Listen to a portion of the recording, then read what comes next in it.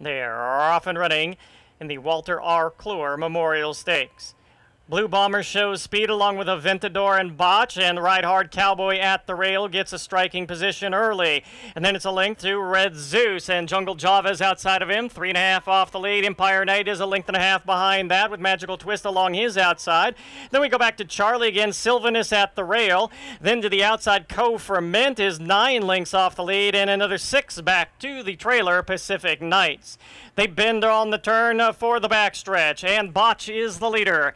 It is Botch leading the way by a length and a half. Blue Bomber is stalking in second, now only a length and a tail back.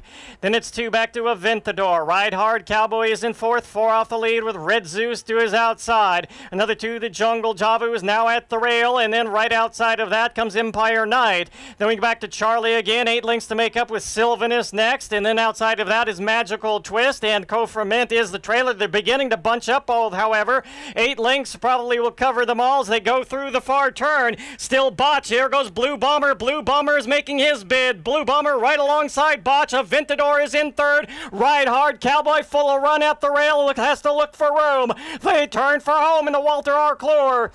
And it's still Botch. Ride Hard Cowboy now clear sailing. Blue Bomber, Aventador to the outside. Flying from the back is Charlie again. And here's Ride Hard Cowboy, Aventador. Charlie again in the orange saddle towel. It's Ride Hard Cowboy in front. Ride Hard Cowboy holds off the charge from Charlie again. Aventador between them. Then either Sylvanus or Jungle Java, I believe. You know, she gave him the summer off, freshened up, had a couple problems, and he's come back.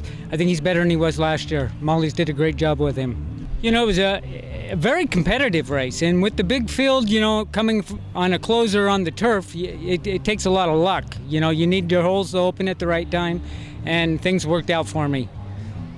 Now the really hard question, who was Walter Kluwer? Walter Kluwer, I believe, was one of the founding fathers of the racetrack, and so we get to thank Walter for having this place.